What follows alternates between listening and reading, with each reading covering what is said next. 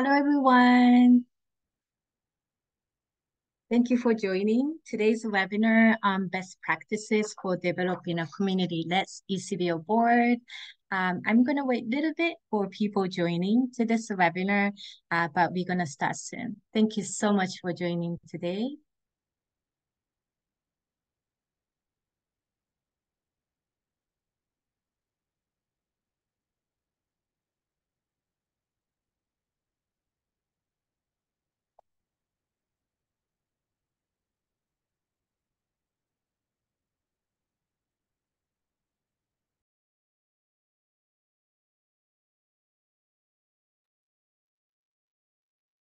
Great. Thank you, everyone. Thank you again for joining today's webinar on best practices for developing a community-led ECBO board. ECBO stands for Ethnic Community-Based Organizations, and we are really excited to see you all today on this webinar. We're going to go over some quick tips and then your setting about this Zoom webinar. Here is a quick overview of your setting in Zoom. This is a Zoom webinar, so you are joining on listen-only mode. And due to the large number of learners on today's webinar, we've disabled the chat box. However, you do have the option to send messages to the speakers and co-facilitator via the Q&A button right there, and keep eye on the chat from the message, chat for messages from switchboard team, and link to the various resources we'll be mentioning throughout. And today's webinar will run for 90 minutes and it's being recorded. You will receive an email with the recording slides within 24 hours. And the webinar transcript along with the recording will also be posted on the Switchboard website within the following days. And last, we ask that you kindly complete our webinar satisfaction survey at the conclusion of our session today. This short 3-question survey help us here at the Switchboard continuously improve our training and technical assistance offering to you all. Thank you so much again for joining today. And next, we would like to introduce today's speaker. I'm really happy to be here with an amazing speaker today. First of all, Drocella Mugorewera is an international best-selling author, award-winning speaker, and a founder of the Diversity in Action global movement, which coaches CEOs who are committed to championing diversity in action. Raised in Rwanda, Africa, Drocella earned a position as a country's director of agriculture. Becoming a member of parliament and government brought her opportunity to promote the causes closest to her heart, the human rights and gender equality. Later, her safety is in jeopardy, and Drocella fled Rwanda, beginning life anew as a refugee in Knoxville, Tennessee. She eventually became the executive director of the Bridge Refugee Services, the agency that had resettled her. Now a business coach and international speaker, Drocella shares her powerful story of perseverance and optimizing adversity and cultivating diversity in action. She strives to empower refugees and immigrants and highlight the incredible contributions these newcomers bring to our communities. Thank you, Drocella. And next speaker is Dauda.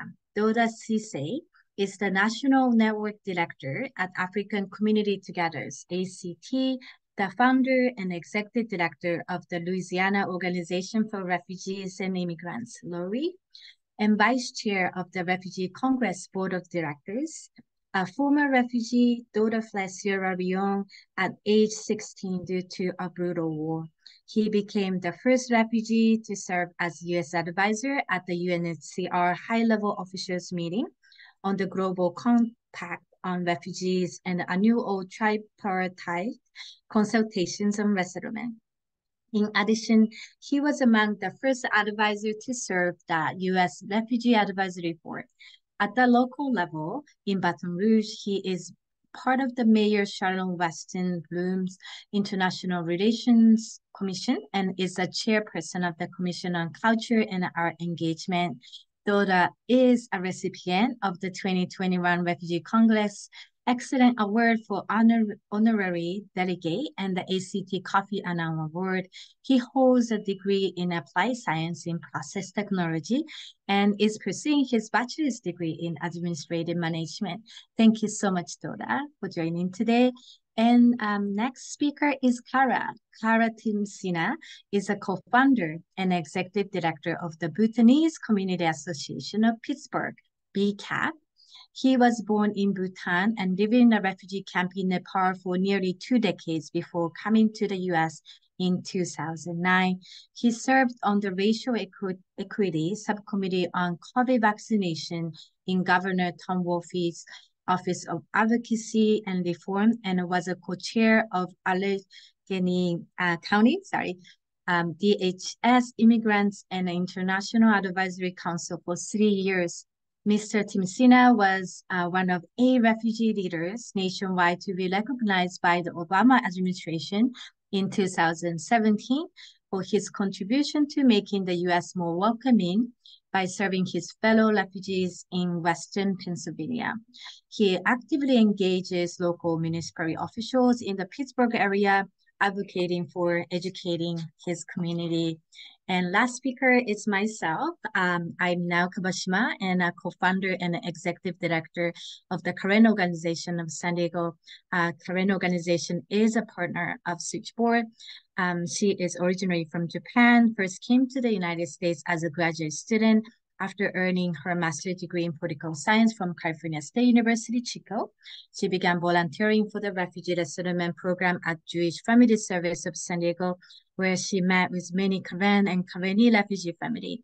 In 2009, she co-founded KOSD with Karen community leaders to meet the urgent need of refugees from Burma in San Diego. She became KOSD's executive director in 2011, and I'm currently work with 15 coworkers, amazing coworkers. Thank you so much, everyone, and I'm really excited to be here with this amazing 3 speaker with me today. Okay, I'm gonna go over the learning objectives for today. By the end of this session, you'll be able to identify key elements of successful community-led board development and name at least one new practice or strategy for community-led board development to implement at your ECBO, and describe strategies to connect with other leaders to learn more about best practices and relevant resources for community-led board development. Okay, since this is a webinar and it's a listen-only mode for you, we wanted to learn about you a little bit more.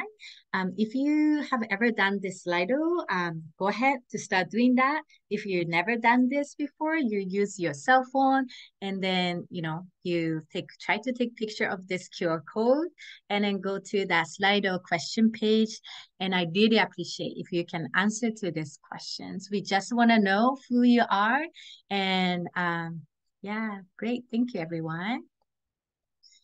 Since today's theme is about community-led board development for ECBO and ECBO sustainability, I expected to have many people from ECBO, of course, and then, yeah, we do have about 30%, but we have a lot of people from resettlement agency. Thank you so much for joining. We have some people from the federal, state, local government agency, other service providers, and some community members. Yeah, this is actually really good because we always wanted to work with other partners. Resettlement agency is definitely an important partner for us, and other service providers and government agency. Thank you so much, everyone, for doing the Slido questions. And yeah, going up, but I think it's ready to go to our main part of the webinar. Thank you so much, everyone. Now I'm very excited to welcome Drocella.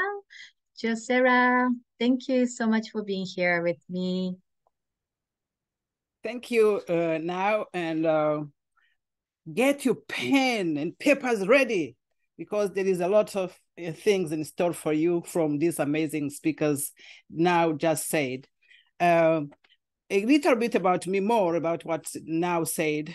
Last year, 2022 in June, I was an executive director for Bridge Refugee Services, which is the resettlement agency that welcomed me in 2009 as a refugee.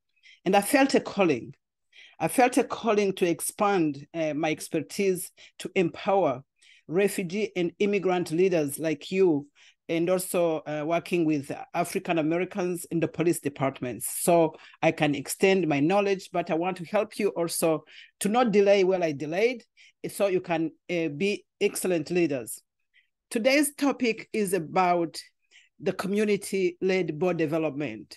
So what make it successful? On the next slide, we will refresh our memory and talk about board of directors. Who are those people? The board of directors is a governing body for an organization. They ensure that the organization have what it needs to carry out its mission, and they do this in a legal way, so they have to be compliant with legal, and then they can do it ethically in a manner which is effective for everyone. So for the next slide, we will talk about the nonprofit responsibilities, which they share with community-led boards, but we will see what extra the ECBOs boards are bringing on the table. The first responsibility is to establish organizational policies. Among these are like employee policies, accounting and financial policies, but also they do establish the bylaws for the board itself. They set the direction. They are directors, you know. They set the direction for the organization and they plan for the future. Because when you are a leader, you want the successibility, the sustainability for the organization. They just not think about today, but how about tomorrow and after tomorrow and years to come. They oversee finances and fundraising, and they care also about resource development, because if you don't have enough resources, you cannot carry on your organization. One of the roles they do is supporting and supervising the executive director. I have witnessed some board of directors who focus more on the control. But as you know, the executive director has a lot of responsibility and they need that support. And then they have to supervise that executive director and support them. And then conduct onboarding development. Development is needed, not only on the board, but on staff in our community. It's key, essential. On the next slide, now we will talk about ECBOs board. What do they do on the top of what I just said? They bring lived experience, which is huge. Most of you are in that category. You have experience from being a refugee or being an immigrant, and you know what it takes to help others in the same condition to move forward. They have in depth about the community knowledge. So they know about their communities and they have to carry and take care of their needs. They have higher expectations from their community they serve. As you know, many of the people you serve, they don't speak English, or English is not their first language. So you need to go extra miles to find resources to help them. They have a role in building community capacity. So we all need capacity to move and progress and prosper. This is essential role the ECBOs board members are bringing in their communities. Also, they need extra time and resources like interpretation services, translation services, so everybody can be participating in the discussions, but also in the programs. On the next slide, we will talk about what is a community-led board development. It is a process, because we keep building and building. It is a process in which a governing board of an organization, typically a nonprofit or community-based organization, is developed and guided by active participation, inputs, and influence from the broader community it serves. We need great ideas from people we serve. In French, they say, autant de tête, autant d'idées. Many heads have many ideas. We need to learn and hear every community member we serve. So we have to be good listener and participate, contribute to their goals. On the next slide, we will talk about the core values, about how ECBO's board are guided by these core values. The number one is empathy. You have to know and acknowledge the needs of your community and their concerns. So you have to take enough time to assess what they need so you can plan for the future programs. Sustainability. We want organization that will last for long, even when we'll not be here. We want our children, our grandchildren, and our great-grandchildren, even those we will not see, to say, hey, mom, auntie, this leader built this organization, and then I have to carry on. And I applaud you. Some of you also are teaching your children the languages so they can even help people, the elders in our community who are needing those children in interpretation. Community ownership is a great core value, because when you have community that have ownership in your programs, they will support the program. And this is another key area that will lead to the sustainability, because all the people in the community are on the same level of understanding of the programming, and everything will go smooth when they work together so they can sustain the organization. Learning and growing. Who wants to grow? All of us. And learning is a process. Our community and board members, all of us have to grow so we can go towards the sustainability we are talking about. Inclusivity is crucial, because we want to be the representation of every ethnic group we are serving, the ages, gender. We need all the perspective, the background, the experience and expertise. When we have all this together, that mosaic contributes to the success of our organization. Collaboration. They say that collaboration is the new currency. Collaboration within the board of directors members, but also collaboration with external partners, and collaboration with our clients, the one we serve, is key. Empowerment. So we were empowered to empower others. Without empowerment, people will be stagnant and they will not grow themselves or will not grow our organization. This is why it's crucial to have an empowerment plan within the board, but also for the people we serve. Adaptability and flexibility are like twins. You know, COVID showed up. We didn't expect that. So how do we adapt to the new situation? Today, you have ORR funding. What do you do if you don't have funding from ORR? So you have always to work on adaptability strategies so you can sustain your organization. So what are, on the next slide, we will talk about the prerequisite for an effective community-led organization. So number one, commitment from the board members. If you are not committed, you cannot be a good leader.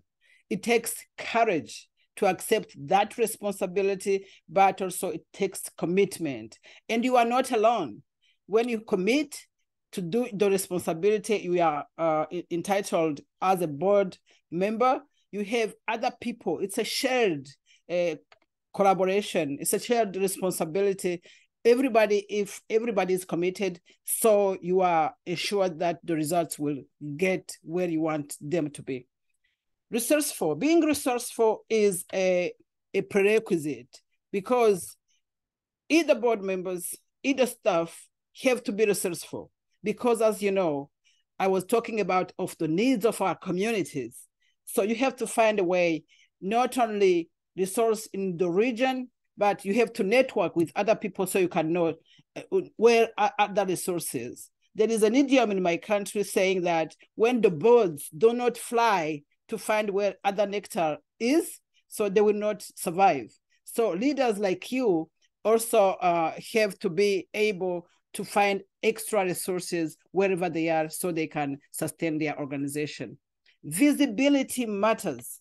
You cannot be a success while you are not visible. So board members have to be ambassadors of the organization in your locality, online, everywhere. Because when you are more visible, when you share what you do, many people, you will shine, and many people will see what you do so they can support you. Storytelling. I always say that the stories, our intellectual property. And you have heard that story sell. You can share statistics, they will tell the story, but the stories will tell. Many people's hearts are touched and changed because of the stories of impact you are making in our community. Networking and building relationships. They say it's about who you know. And they also say that your network is your net worth. And building relationships can lead you to wherever you want to be. So I engage, and I like every one of you to expand your network and help your board members. Imagine if we can leverage all the networks every board member has, how we can find more resources to sustain our organization. So now let's go and move to the main challenges. One of the biggest challenge we face is board burnout, because we require more from them and they work out of the clock. Sometimes we feel like you are working 24/7 because of the community needs.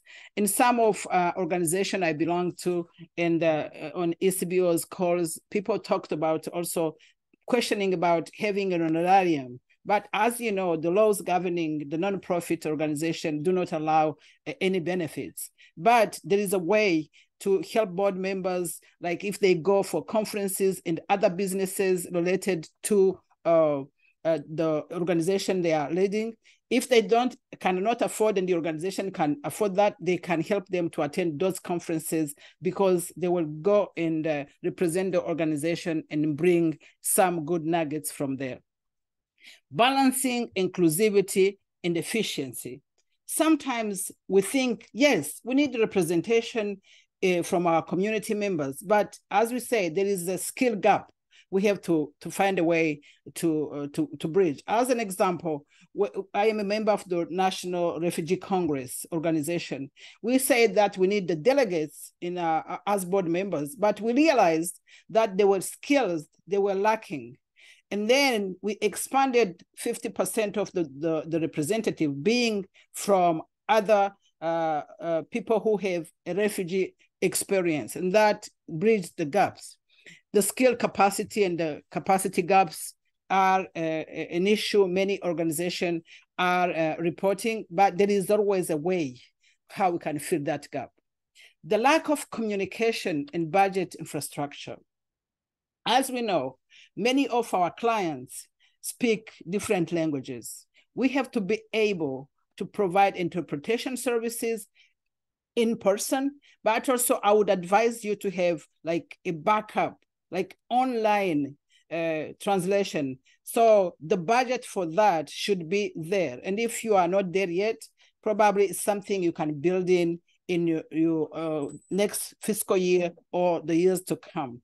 But the budget is something, the financial problems is something that keeps coming and coming and coming over. But I tell you, one tip I can give you from today: who has my money? Make a list of the foundation, of the corporations, of other nonprofit who can give you money to do the programs. Money is everywhere, but we have to be strategic in accessing those resources. So the fundraising capacity, if you don't have a development director, I would advise to have one, because fundraising is key. And also I would advise that in your newsletter, you keep sharing the stories. The power dynamic is an issue. Sometimes our leaders feel like they are not trained, they are not educated, but they are opinion leaders. They have a lot to contribute to. So we have to educate them about, feel confident about their contribution and their knowledge.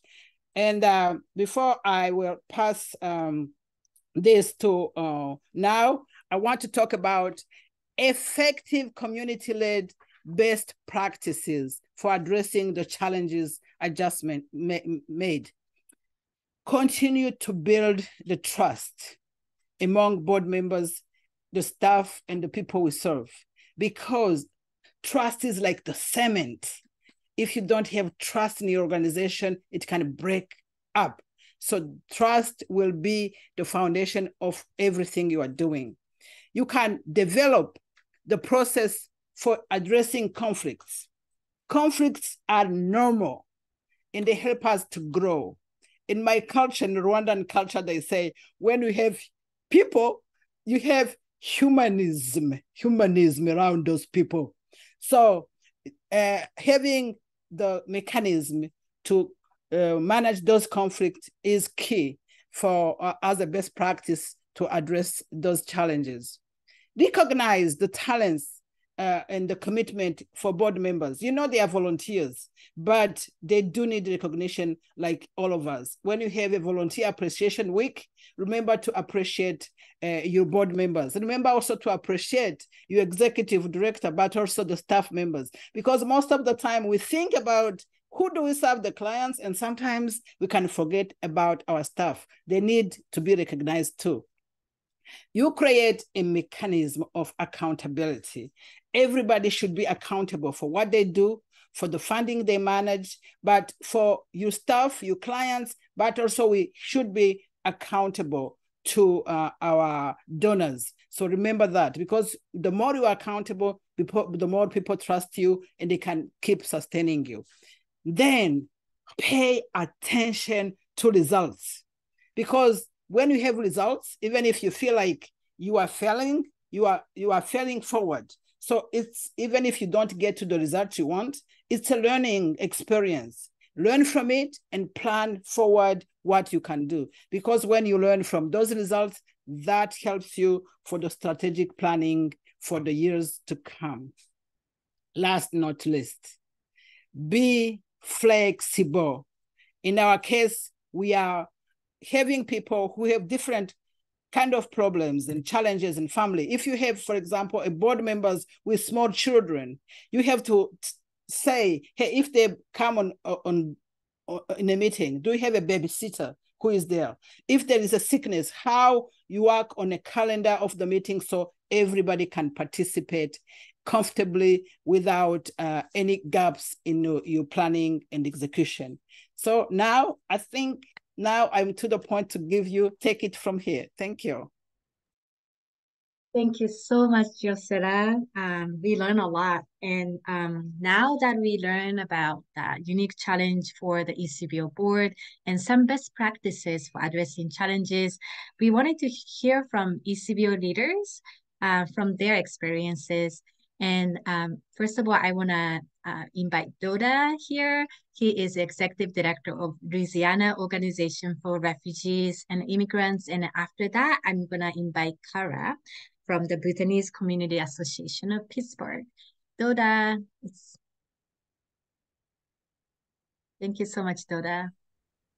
Thank you so much. Now, and kudos to Grace and Drocella for your powerful opening and then your remarks. Yes, once again, my name is Dauda. I'm Sesay and the founder and also the executive director at Louisiana Organization for Refugees and Immigrants. And I'm also the national network director at African Communities Together and vice chair Refugee Congress. But I wore so many hats. But today, I really wanted to talk to you about LORI, the Louisiana Organization for Refugees and Immigrants, it's one of the few organizations that is led and built by refugees, asylees, and vulnerable migrants in the state of Louisiana. And the leaders of the Louisiana Organization for Refugees and Immigrants, LORI for short, have not just the lived experience, but also the expertise and understand the unique challenges the community face, especially after you resettle, shut out the language barriers, adapting to a new way of life. And due to this lived experience, we came together to share our expertise, provide support, and help each other go through emotional crisis and with our mission to assist refugees and immigrants throughout their various stages of integration in Louisiana and other states, enable them to become self-reliant. On the next slide, Lori established in 2017 as a voluntary organization to promote the well-being of refugees.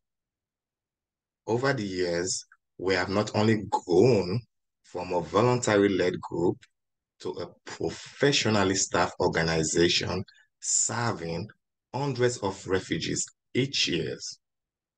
Our board structure has also evolved from to 9 board members, which 6 are refugees, asylee, or an immigrant as part of our board. And then also the board has also moved from a working board to a governance board with a specialized committee focusing on areas like finance, development, and programming. And also, currently, we have directly touched the lives of over 35 nationalities and ethnicities. What does this symbolize? It symbolizes our dedication to diversity and inclusion. And Lori has not only grows in numbers and outreach, but it also has grown in impact as well. And as you can see, our programs and activities has increased to advocacy, civic engagement, immigration legal aid, and economic empowerment.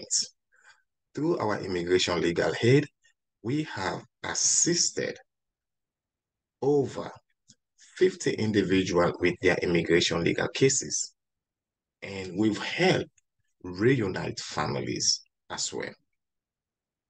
And then also, we have risen to meet the emergency needs to providing food and basic necessities to over 100 families impacted by natural disaster. And we all know our state, Louisiana, it is prone to natural disaster when it comes to hurricane, flooding, and freeze. And then also during COVID-19, we're able to distribute thousands of emergency cash and rental assistance to refugees and immigrant families. On the next slides. So now we're going to talk about board development and challenges that we face. And then we all know that one challenge that we face is balancing the needs for special skills and representations with the desire to have a board that is representative of the community we serve. For example, we found it challenging to recruit board members or refugee community leaders with specific skills in finance and legal affairs. To address this, we provide scholarship and opportunity for our immigrant community and leaders to do the comprehensive overview of immigration law, which is short for COI. And as I speak, we got 2 of our members that have now DOJ accredited to practice immigration law. So we are not just only talking about the challenges, we came up with solution how we can solve those challenges. We are also providing support to board members to develop new skills, and also we moved on to recruit board members in other outside of the refugees and immigrant communities, because we know that to address critical issue, we need an holistic approach and also to strengthen and deepen our collective effort. So within our board, we include as well local residents. On the next slides. Now, we are not just recruiting. And when we are recruiting board members, one thing that we know that is mentorship program. It is very crucial to have that, knowing that the board members, the new board members, and the old board members able to train the new board members in order to adapt. And as well as for the non-refugees and immigrants, but really, really allies to our cause, we provide that mentorship as well. Representation, like our previous speaker mentioned, it is key and very crucial because we wanted to ensure that the board is a representative of the community we serve, skills and expertise. That is one thing that we pay close attention to. And then we can see the transformation of Lori and the impact that we have got is because of when we recruit on the board, we have to make sure that it's not just the lived experience, but they have a mix of skills and expertise on the board to effectively govern the organization and provide strategic directions. Collaboration, and as I mentioned, it is key. Collaboration is very key because fostering a collaborative and supportive board culture where all members feel valued and represented. And what does that? That it brought an effective commitment where board members feel that they are part of this organization, they own it, and then they will give their best. And that has transformed to the many lives that we have touched here in Louisiana. And that has led to us creating a more diverse and inclusive communities today in Louisiana. So with that, I thank you all for your attentions, and I will pass it on to now again. Thank you so much, Dauda, for sharing about Lori. Before moving to Khara's presentations, I wanted to remind you about Q&A feature. Since we have too many people joining today, which is really great, and then our time is limited, we are using the Q&A button for your questions. So if you have any questions, please feel free to use that feature and then leave your questions so that we can answer to your questions. Yeah, great. Thank you so much, everyone. And then I now invite Khara from the Bhutanese Community Association of Pittsburgh. Thank you so much, Khara. No, thank you so much. I'm honored to be speaking along with this very experienced nonprofit world workers.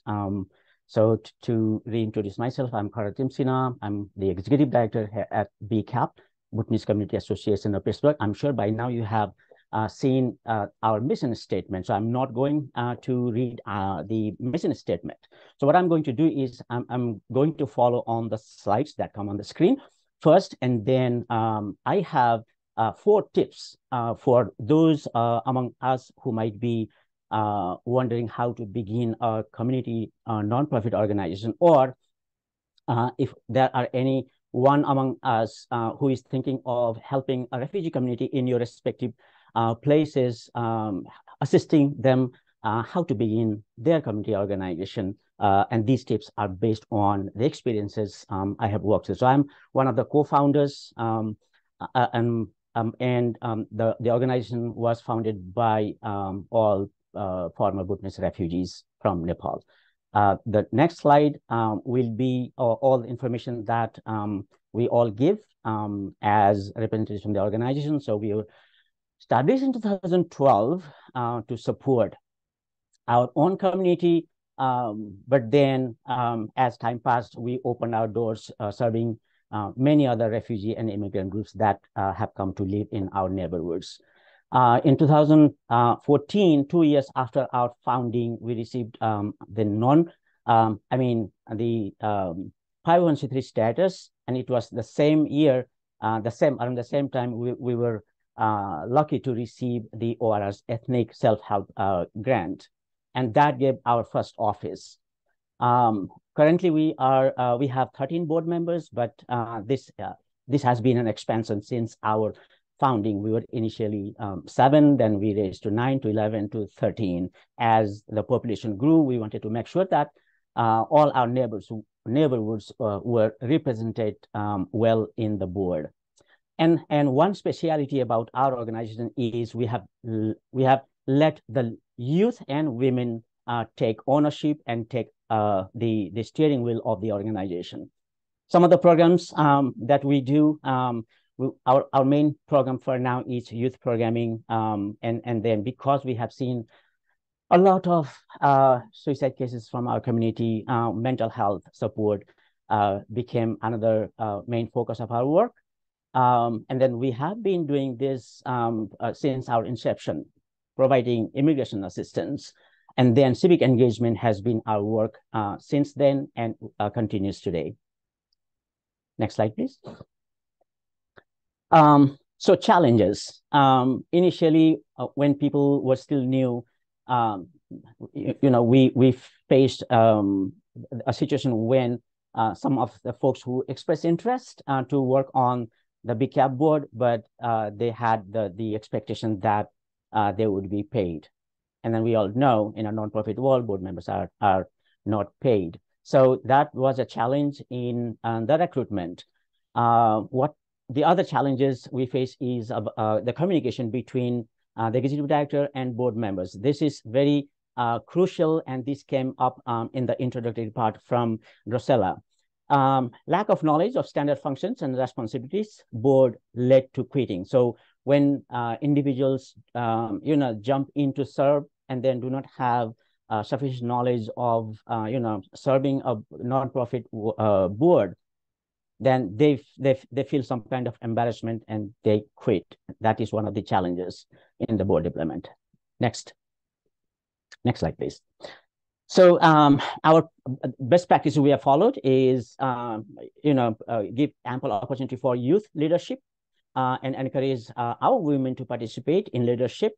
And then board members with time and skills were, carefully selected. So those who came with skills, they shared their skills. Those who could share experiences, they did that, and some helped with the financial part.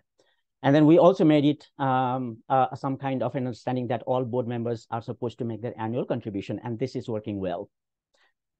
We also know that board members need some kind of energy in between. So once a year, we do some kind of recognition for the board members. And then I do say we have a very good communication myself with the board chair and with the board members. Next, please. All right. So before I let the microphone go to now, I had promised 4 tips. So, and those are identify and gather key community members and suggest a meeting to discuss first steps. It is helpful if someone is the chair. Second, ask a local refugee resettlement or other kind of immigrant refugee serving organizations to help identify a local university, graduate school in public affairs or public administration or social work. They will be very helpful to assist you in the beginning. Third tip is come up with a mission, purpose, name, simple bylaws, officers, and help in filing papers and developing a simple strategic plan. Also, an outline for grant proposals would be great. The next one is learn about foundations, businesses, and banks where you can ask for funding. Funding is crucial, that we all know. So that's another step. And finally, always keep your community engaged all along your way. Thank you.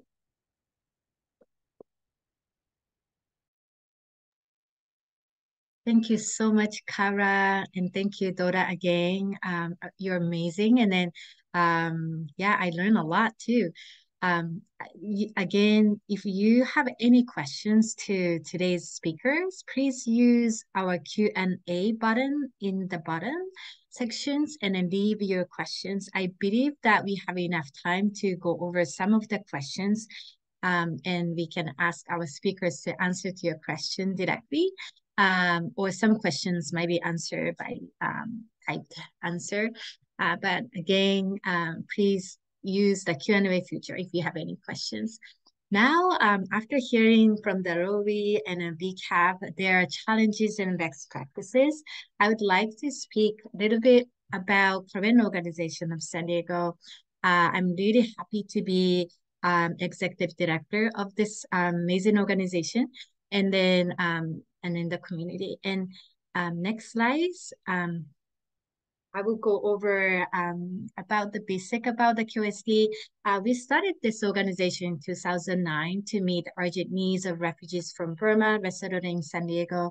I'm the one of the funders, but I work with Karen refugee leaders to start this organization together. And then this was our community's effort, not only the leaders, but also the families from Burma, from Karen community. Got together to start these organizations. And now our organization is serving anybody who are from Burma, and working with many different ethnic groups from Burma. And even though we started this organization in 2009, it took about 2 years until we get the first ever grant, which was from the Office of Refugee Resettlement. The federal grant from the OR Ethnic Community Self-Help Grant was our first ever grant that we ever got. And because of that, we are able to start hiring staff members, and then also got our office space in 2011. And then we stayed the same space for our community. I'm so proud that we are able to keep this door open still, thanks to many different funders and supporters. And we have 11 board members, and 7 of them are refugee board members from different ethnic groups, Karen, Karenni, Kachin, and now we have 16 staff members, paid staff members, and 14 of them are from the community.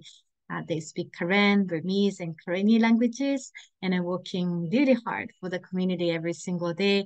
Our main programs are case management, community education, support groups for women, parents, and seniors, and youth. We have a youth program, civic engagement, and economic development. Next slides, please. Our challenges, I'm going to talk about our board structure later at the best practice part, but we have been difficulty recruiting youth board members. And one reason is because of the culture of Karen culture, and then the culture of ethnic group from Burma, respecting elders and then respecting voices of elders. And so when we are sitting together, the younger generation sitting together with the older generations and then leaders of the community, it's been really hard for them to share the true idea, like honest opinions. And so that's the one reason that it's been having difficulty recruiting youth board members. And then when I was hearing the Khara's, BCAP, they have a youth board members. That's amazing. And but for that issue that we started to work with Youth Advisory Committee, we made it official Youth Advisory Committee about 2 years ago. And our younger generations are sitting in the committee and a meeting to discuss about the issue in the community. And then our staff and board members, if we have any questions to the younger generations, to decide the direction of the organizations or new programming. This, the Youth Advisory Committee is a great space for us to get that idea from younger generation. And lack of a culturally and linguistically inclusive board training, this being another challenge for us. We do have many board members who don't speak English well or read well. And, I know that there's a lot of great training for board members, but most cases, they are done in English or other languages, and they are not able to offer Karen or Burmese type of interpretation. And maybe, you know, individualized training might be available, but it is costly. So that's been our challenge. And communication between refugee board members and supporter board members is another challenge that I call supporter board member here for that non-refugee community board members in our board of directors. But when we have some language issue, and when many of our refugee board members don't use email as a communication tool, it's been some challenge, but we being, you know, our staff members been helping us to relay the message. And then also we try many kind of impersonal meeting and then kind of social, you know, mixers for the refugee board members and non-refugee board members so that they feel more comfortable communicating each other. But still, this remains our challenge. Next, I'm going to talk about our best practices. We try many different ways after we started our organization in 2009. And then especially after getting that funding from OR, we have like a legal kind of commitment that we really have to have community board members on our board. And then not just for, you know, the purpose of getting funding, but we believe that community-led board is critical for us to be a true community-based organization, ethnic community-based organization for refugees from Burma. And then, so we try many different ways. And now we have a structure, like our own structure to govern this board. So now we have a community and supporter board. We have an entire board, but we have a sub kind of committee of refugee board members and non-refugee board member. We entire board are meeting every other month, but each subcommittee are meeting also every other month, so that we are having different board meetings every month. And what we do is we have a co-officer system, meaning we have a co-chairs, we have a co-secretary, and then a co-treasurer. One co-chair is from the refugee community, and then one co-chair is from non-refugee board members. And then this is the way that we do kind of the mentoring, like Dauda was sharing that board mentorship programs. But this is the way that we mentor our board members, not just the community board members, but also non-community board members. For example, our community board members may be, you know, this is the first time for them to serve the board of the nonprofit organization in the United States. And then might be difficult for them to truly understand that the legal perspective of nonprofit management kind of perspective, but then our non-refugee community board members can kind of mentor our refugee board members for sitting on the same officers, same office. And then also the non-refugee, like supporter board members are able to learn from the refugee board members about culturally appropriate practice of governance. And then also our refugee board members are giving that community updates and needs assessment and sharing about like true needs of our community here in San Diego, but also what's really happening in Burma. That what's happening in Burma truly like a huge impact on the lives of people who are here already. And then, so we have this co-officer system that mentoring, like very natural mentorship for our board members. And next one is about our interpretation and translation support for all board meetings. So our board meetings are definitely longer than our other typical board meeting because some of our board refugee board members don't need an interpretation for Korean and Burmese languages. And then, but we do offer that because we really think it's critical for all of our board members understand what's going on and then what we are talking about during the board meeting. And kind of related to that, we also do the prep meeting and additional training opportunity for community board members who are from the refugee community. Meaning, for example, if we have the board meeting, entire board meeting is happening the end of this month, Then we're going to have a prep meeting only for the refugee board members so that they truly understand the agenda and what's going to be discussed about.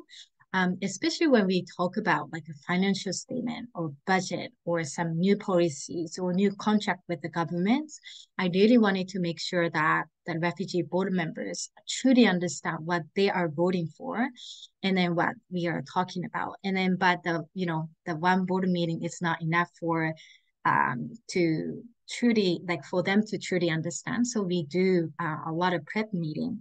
And then also like if they have a difficulty understanding financial statement, then we will have additional financial statement kind of financial training so that they feel more comfortable voting on. And also another practice that we've been doing is annual budget for board and the staff capacity building and retreat. This has been very important for us. At the beginning, it's so hard for us to have some budget around capacity building because it was so hard for us to get kind of funding that we can use for kind of strategy planning, capacity building, or board or staff training or retreat. But we have amazing, great foundation supporters, and then also some of the government funding also can help us with that training, capacity building training for not only for the board but also the staff.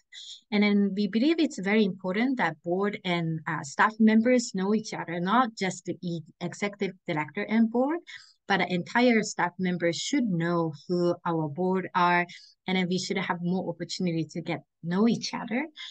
So we have, and then we also invite our board members to most of our events, and then also our board member attend our actual programs like workshop, training, community meeting. That way, staff members know more about the board members, and then also our community members also know who are our board members. I think it's very important for us. Another thing is utilizing available technical assistance support. So when we first started this organization in 2009, and then first we got the grant from the ORR Ethnic Community Self-Help. That time, our technical assistant provider was Project SOAR. And we use that. There's a lot of free resources and toolkits. And then we are also request some technical assistance, like one-on-one. We utilize as much as possible because we didn't have any other budget.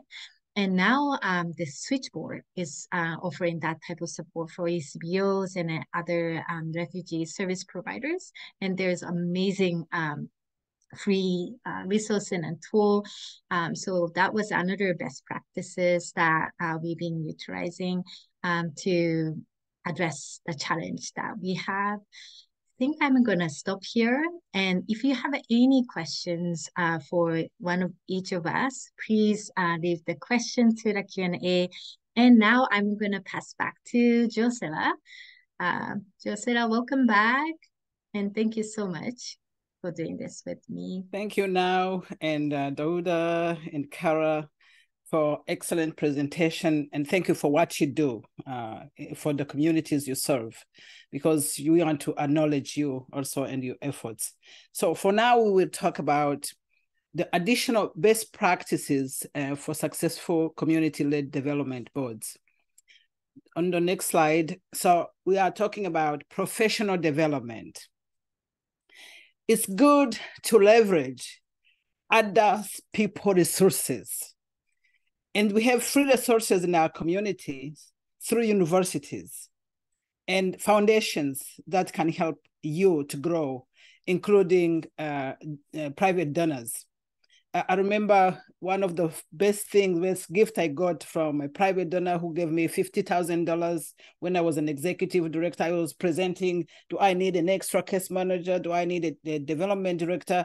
And I presented the development director because I wanted to generate more resources within the organization. So those people are there, and those organizations are there to support you. As an example, universities offer board training opportunities and also offer scholarships and non-credit certificates. There are many people who are trained overseas skilled refugees and immigrants sometimes who are coming here, and our degrees are not transferable. So if a university gives you a non-credit certificate, you are ready to the American market. It can give you credibility to the American market. Universities also can help your organization crafting, branding, and marketing strategies. As I said before, you have to be visible.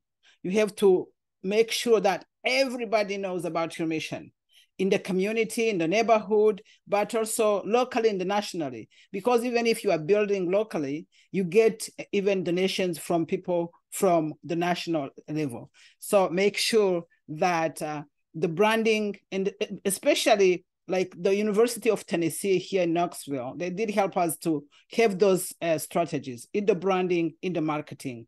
And then one of the things I learned from that experience is that having a story-centered branding, and I know this is what we do, it can just take you up to the roof.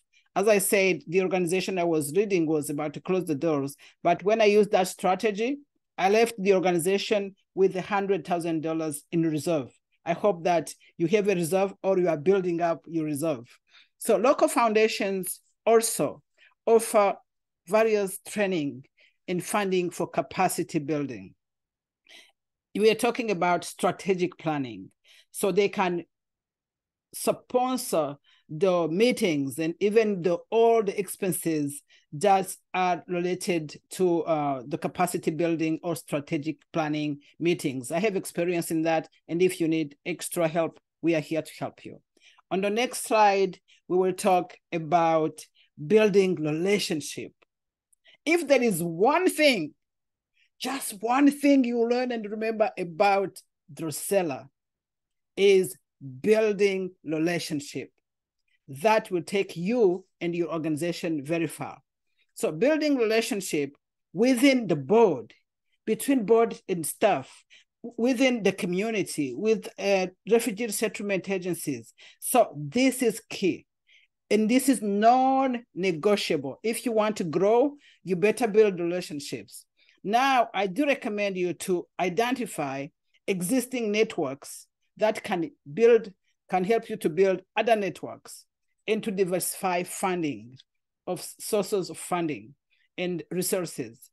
One of the challenges every other ECBO talked about is about resources and finances. There is money out of there. I hope that you started to think about who has your money, because you can list them out: United Way, foundations, private sector, what are other nonprofit churches, faith-based or inspired organizations, list them out. And then you find out how you share the stories of your achievements, and then you'll get plenty of money in your bank account.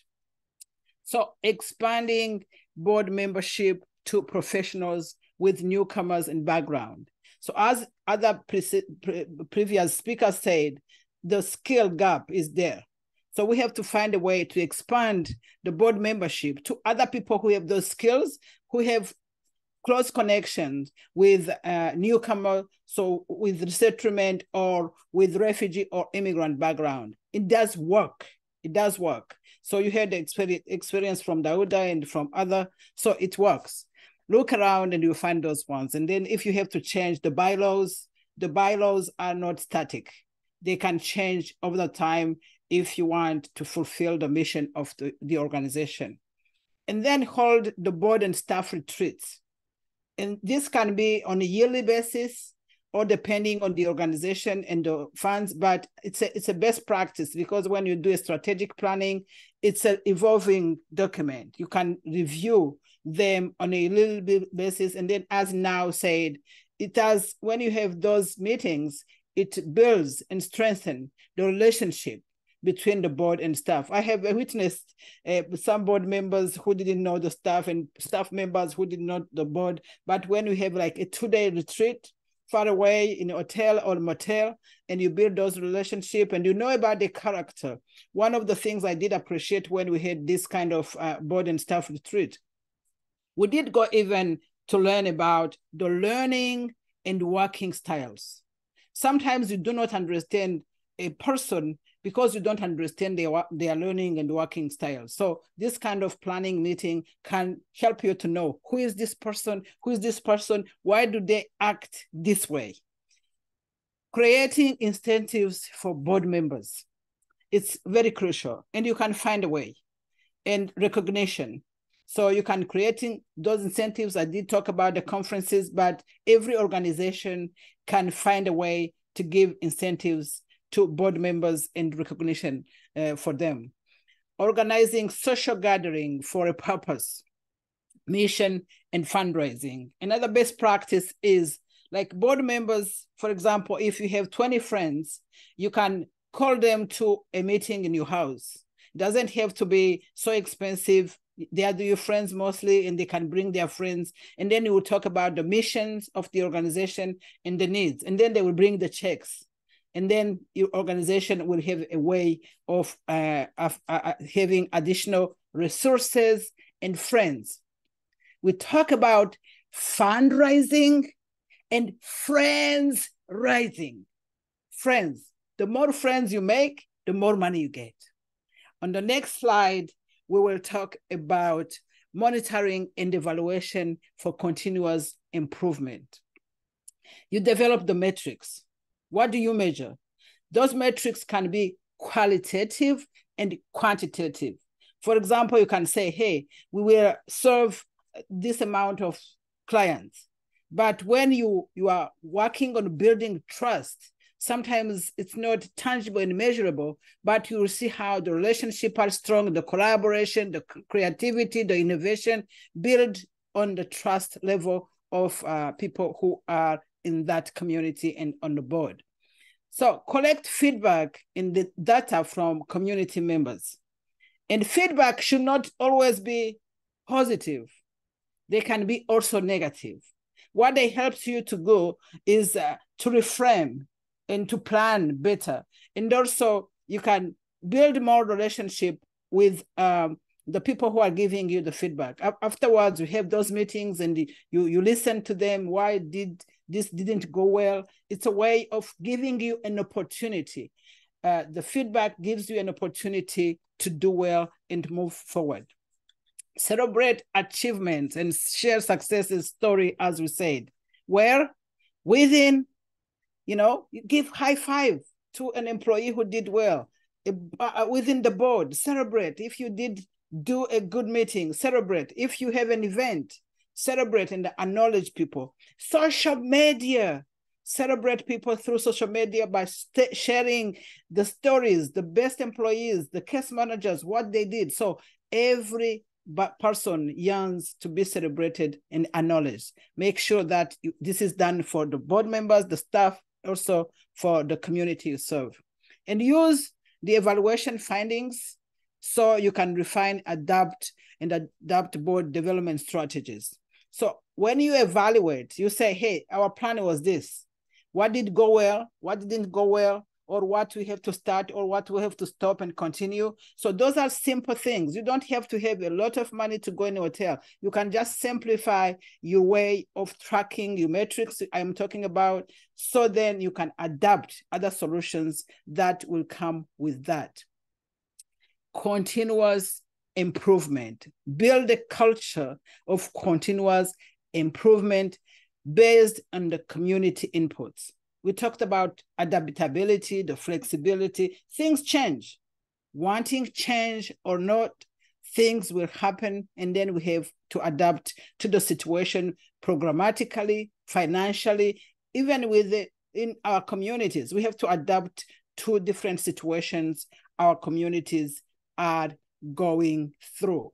So next, we'll talk about key elements for a community-led board. Number one, clear vision and purpose. The board sets the bar. They have to have a clear vision where they are going, so how they will serve the community. And I want to tell you this. Every board member, every refugee, or any population you are serving, every staff member should have common understanding about the vision and the mission. And you can have it on yours. When you enter into organization, into your website, the vision and the mission are things that are imperative. And when you do onboarding for the board members, and when you give them the folders, the vision and the mission are like twins. They go hand in hand. So everybody should memorize those, because when they say, hey, you have just 30 seconds, who you are, what do? You have to be able to articulate your vision and the mission. Diverse and inclusive representation. Many people did talk about how inclusion and representation is key to the sustainability of our organization. We need young people. We need elders. We need professionals. We need people with different background and experiences. So when you have that diversity in the organization, there is more creativity and more innovation. So you can develop and then building sustainable organization all together. And the collaboration also is key when you are building those kind of who will be on the board. When you are recruiting, you have to say, hey, what are the skills we need on the board? A board is not like a club of people who knows each other. So it means you want the skills, you want the representation all combined, and then you will have excellent results. Transparency and communication. The board takes decisions, and they are there to help the organization to grow. They have to communicate often the decisions they made, and if they are adaptation or something they need on the staff or to serve the community or pivot, orders should be communicated clearly so they can move forward together. When you have that fluent communication, the trust is built, and then the collaboration and the engagement level goes high. Defining the roles and responsibility. Each board members should know why on the board. They should be on the committees, and also they should be able to say, hey, this is what I commit to do, and they should have a evaluation mechanism for them. I know sometimes it is difficult, and I experienced the case when people were covering others, but the resource that can help you is a nonprofit center of excellence. They can help you to work on those metrics. The board has to be accounted for, and then when it is said by a third party who is an expert, your responsibility is much easier. Effective leadership. We need great leaders. They say that everything lays on leadership. When you have a great leader, they have a good direction, but also they care about the team, the cohesion, the synergy about the team, that matters. And then the leader has a good representation. They are the face of the organization in the community. So they need to be seen also, and they have to represent the organization and the achievement they are having. Strategic planning. I did talk about this a little bit. So it's essential.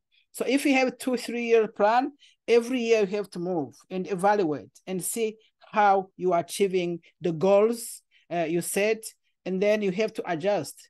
Also, when you do strategic planning, there is client evidence-based best practices that are coming up. What your clients need. If there is a change in the needs of the clients, you just have to adapt. Accountability and evaluation. Everybody should be accountable at the level where you are. And then you have the mechanism of saying, hey, if you didn't do your role, this is what we were talking about, supervising and evaluating the ED, same. Board members should be accountable to each other. And then, we have financial responsibility, we have fiduciary responsibility. All this should go hand in hand to make sure that legally, ethically, we are okay. Conflict resolution. As I said, conflicts are a regular, normal, natural process. We have to have them in order to manage the situation. Somebody was talking about how even sometimes in our communities, based on ethnical division we have from back home, sometimes they follow us because we didn't hear from the trauma. We have to make sure that we have the conflict resolution policies within the boards, but also help our community how to have unity and reconciliation between themselves. Recognition and appreciation, it's huge. You and I need to be appreciated. So are the staff member, are the board members, and even our donors. You know, you write thank you note from every donation you are getting. And then when you have events, even you recognize the donors there. Legal, ethical, and compliance. Board members have that responsibility to make sure that they are compliant with laws and regulations in the bylaws. And as I said, the bylaws are not static. They can change, they can adapt the bylaws, but compliance is key for every board members, staff, and the members we serve. I want to say that even if board members are volunteers, you know, they have a requirement for nonprofit, for example, to track the hours, because it will go to the financial reports at the end of the year. So all those parameters that are needed, the board are responsible for those ones. Now, back to you. Thank you so much, Drocella. Before going to the Q&A, I would like to go over what we learned today together. First of all, successful community-led board development is an ongoing process.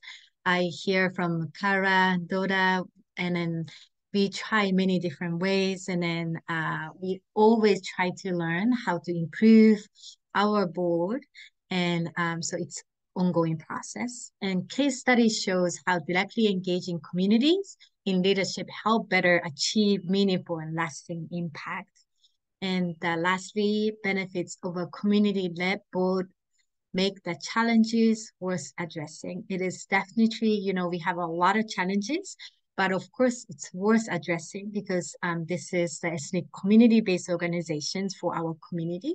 And it is very, very important to involve our community members themselves to our organizational governance. Go to the next slides. Before I almost go into the Q&A, and then I think there's a lot of question came and then already answered by typed answer, but we will go over a couple of answer questions. But before that, I want to talk about little strategies for connecting with other ECBO. First thing about like schedule study tours to visit other ECBO. It doesn't need to be super formal, but if you know other ECBOs in your same city or state, you might want to communicate with them and then to visit them. Maybe you can bring your board members, staff members to the visit and then to meet with other ECBO leaders and then learn from their experience and then different practices that they might be using. And then you can also share your challenges and best practices so that other organizations can learn from you. Maybe you can do like other states, like a bigger study tour. That might be a good opportunity for you to connect with other ECBOs and share resources, other ECBOs. I've been seeing many ECBOs working together, collaborating together to apply for funding, doing the projects together.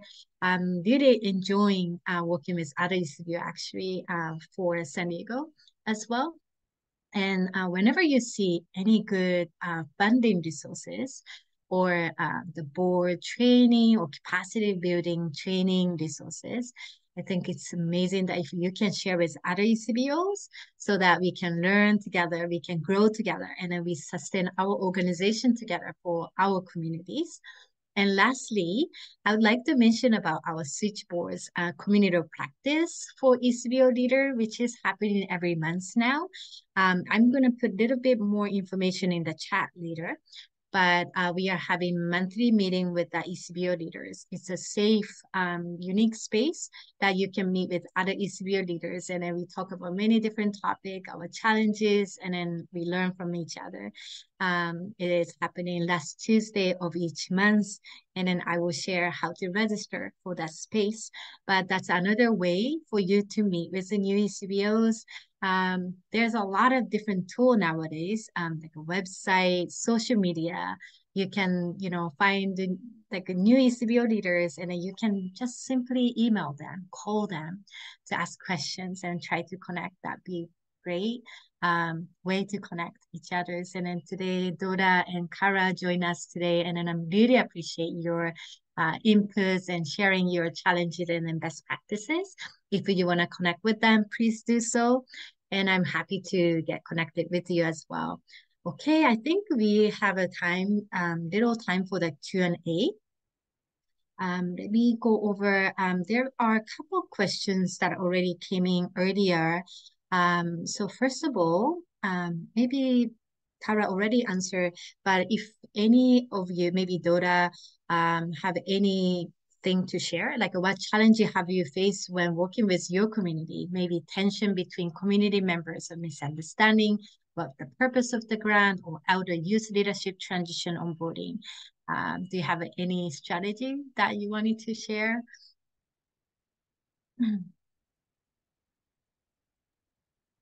Well, Khara, you can talk about what you said here too.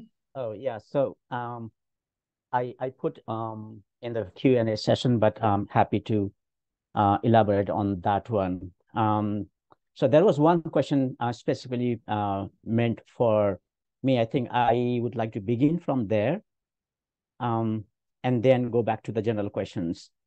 So the question is about in partnering with the universities. So as for BCAP, what we did was we reached out to a department in at the University of Pittsburgh that offers nonprofit leadership certification courses.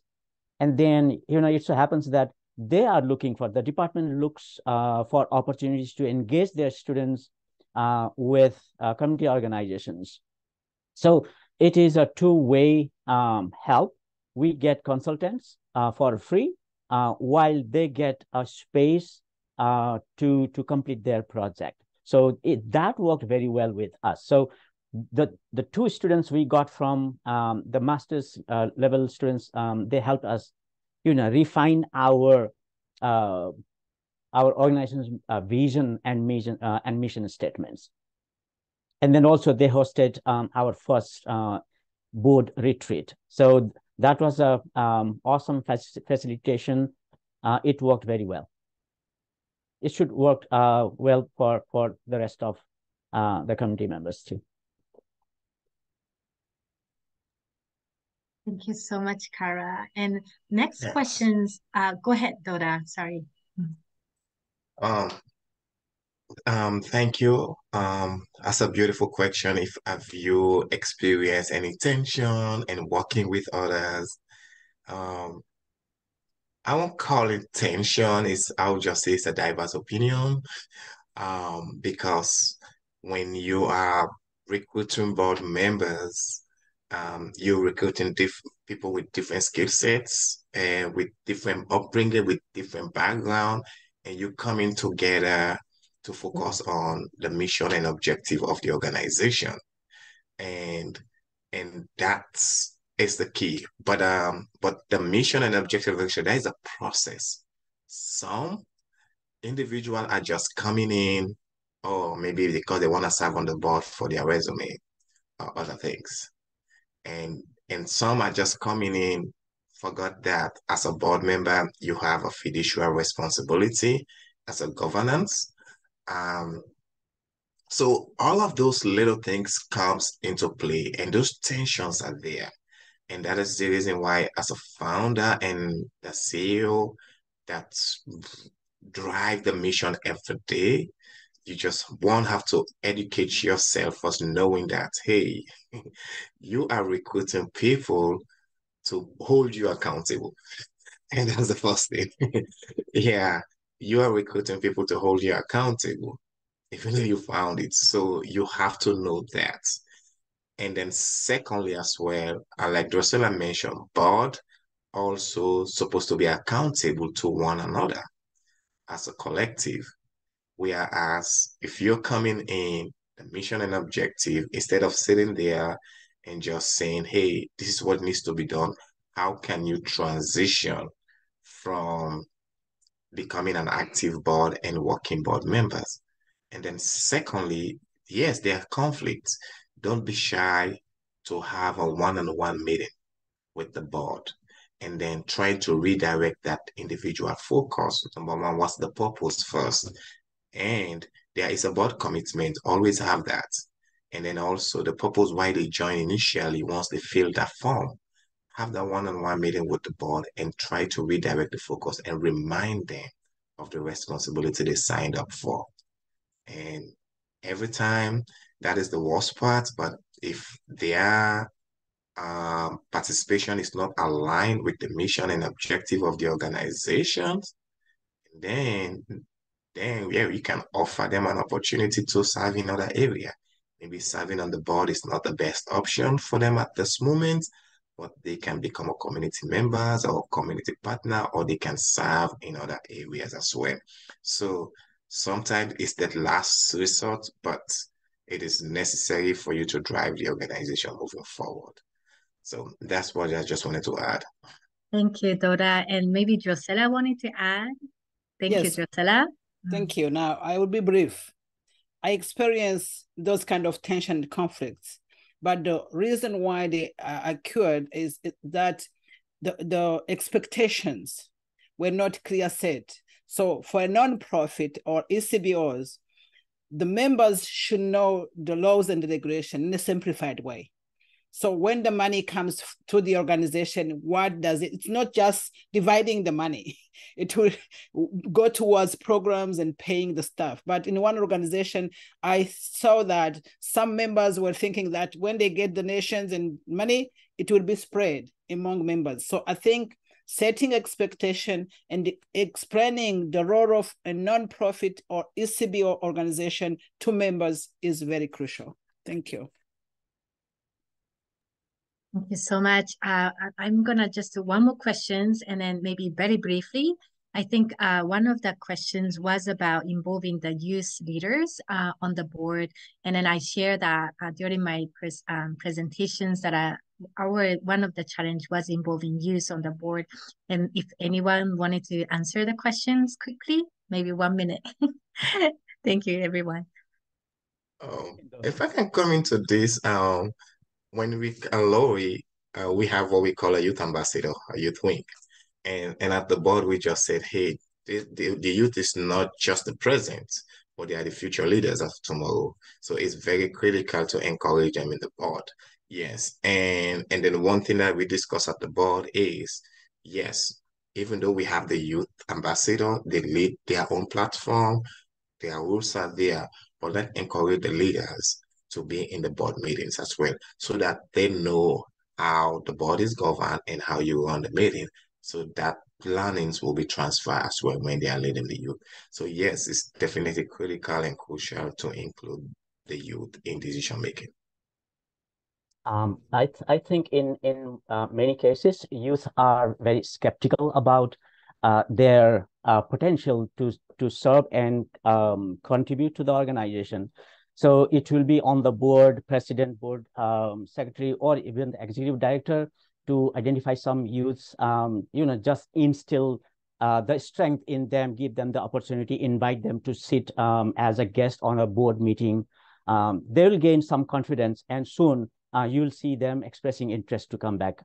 I had this experience here. We had a high school graduate who volunteered as a high school student, and how many years later? I think about 8 years or 8 or so years later, she's serving on our board as a board secretary. Thank you. Thank you so much, Dauda and Khara. And then I think our time is running up. And then so when I go to the next one, very quick survey. The Slido question again, today's takeaway. What is your next step after today's webinar? What you want to bring to your own organization or your work with the community after today's the webinar? I know we don't have much time to but if I can hear from someone, that'd be really great. Yeah, I know. It takes time to do this, right? I see they are typing. Yeah, I see people are typing. Oh, Yeah. the developed 7. relationship. Thank you so much, including our preparations as a part of our board. Thank you so much, everyone, for sharing, be visible, setting board expectations early, understand more about board members, take their key responsibility, relationship, youth involvement. These are all so good. And then again, I'm sorry that we are running late, so I'm gonna go to the next one. But I hope that everybody have some takeaway from today, and then use some, practices you learned today at your organizations. I'm gonna skip this one because I went over the objective. And then now the survey, if you can, we will share that the survey link in the chat. And then so I know you don't have a time right now, but if you can use this link, and then help us to share your inputs to improve ourselves. And then that's going to be really help. Let's see. I can do this. There we go. This is really helpful. Okay, I have to finish now. It's going to be 3 questions. And then this is a recommended resources. Hopefully we can share. We're going to share the slides with you by tomorrow. So you have access to this. This is another good switchboard resource that you can use to develop your own board to advance your organization's mission. Thank you so much, everyone.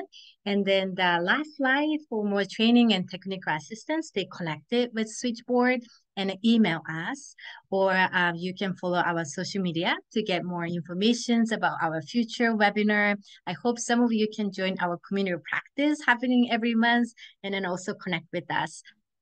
Again, on behalf of all of us at the Switchboard, thank you so much for learning with us today, and we hope to see you again soon. Thank you so much, everyone, and all the speakers. Thank you, Drocella, Khara, Dauda, you're amazing. And thank you, everyone, for joining today. Have a good day.